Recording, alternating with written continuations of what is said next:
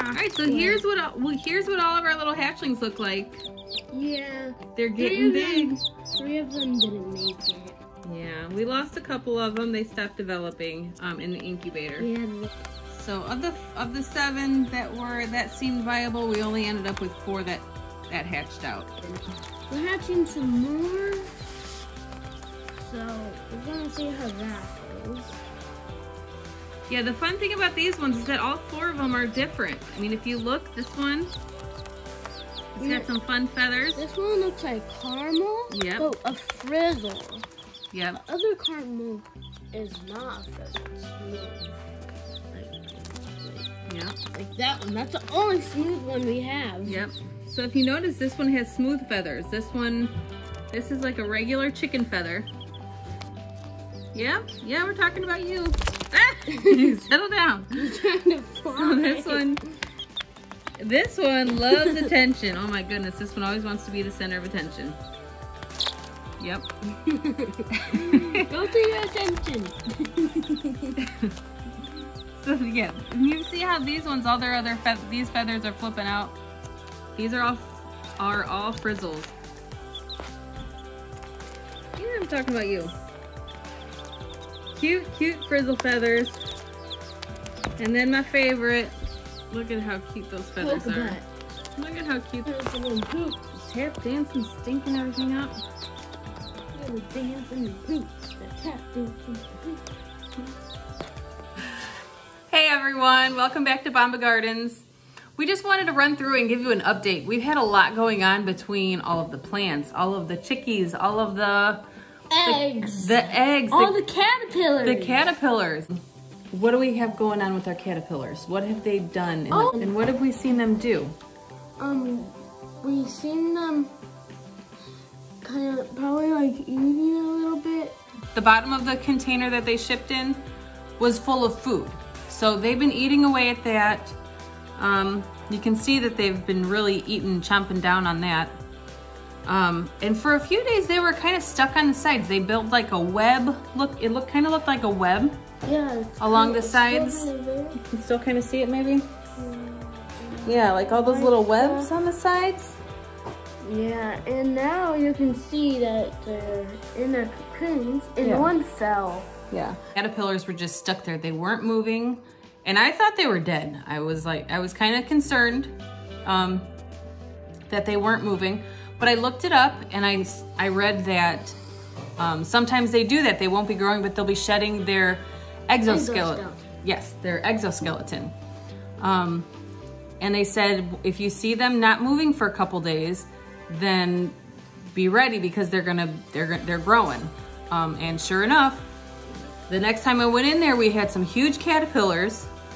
They were giant. They climbed to the top of the cup and they attached themselves to the top of the cup and they became chrysalides.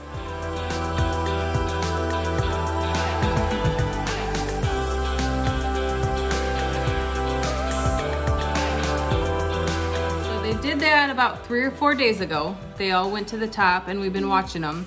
What we want to do now is we're going to get their habitat ready.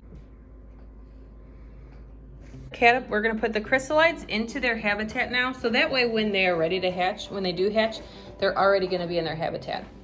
So you can see them hanging out here. Yeah. You can see them hanging. Yeah, we have 4 up there. Yeah. That's the exoskeleton that the caterpillar shed when it went into its, in the cocoon. I wasn't sure what those were, but I looked it up and I saw a couple things where people already transitioned them into there and that we should be okay. Because they've been hanging out for about 3 to 4 days now. And so I think they're hardened. I think they're ready to go. And this is the first time that we've ever done this, so I may be doing this completely wrong. I don't know. Doing the best we can, following directions and looking up what we can to make sure we're doing this right, because we want to get some healthy butterflies. You can see we cut out a paper towel, put it in there, and that's going to help protect the bottom.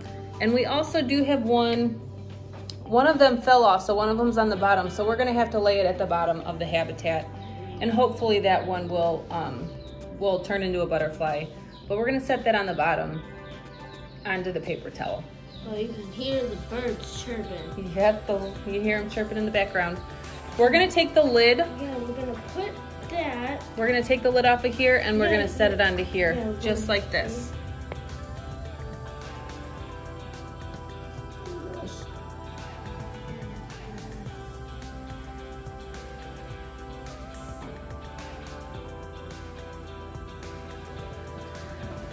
I don't want to mess too much with them. I see like that's the exoskeleton. It said to move it away from there, but I don't really want to mess with it.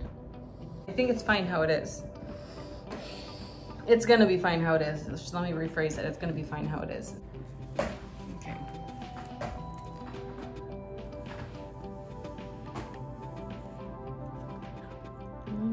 Hey, Mom, stop. No. It's gonna fall.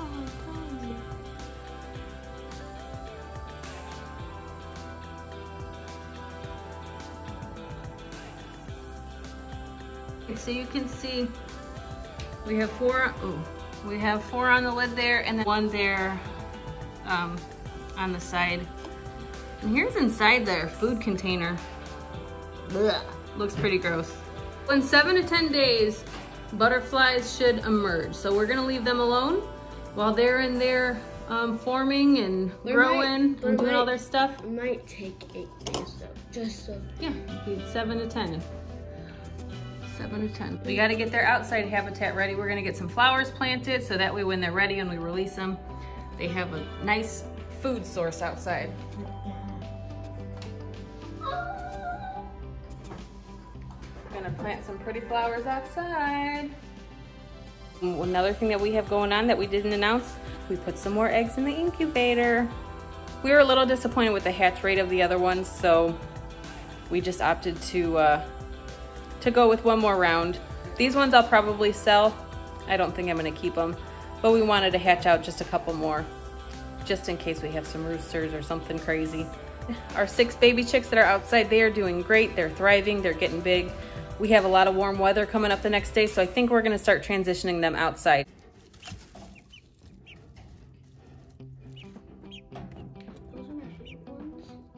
What we're gonna do right now, we're gonna candle our new chicks because we're at day 7. See how progress is going in there. Pull out any ones that aren't growing. Oh, it's an evil witch. Oh my gosh. Oh my gosh. Oh, look at me. We're just gonna start candling. I just wanna make sure we're going on the fat end of the egg. Sky, you wanna talk about the different shapes of the eggs and what they say about different shapes of eggs? Well, it might not be true, but they say that if the egg is pointy, that means it's a boy, and if the egg is round, it's a girl. The last ones that we hatched out, we did what we could to make sure that all of them were as round as possible. We looked for oval eggs. We didn't want any pointed eggs. So far so good. These are all looking good. Anything that was slightly pointy, if it was pointy, we did not put it in the incubator. We got our caterpillars situated this morning. Introduce you guys to our little baby chicks.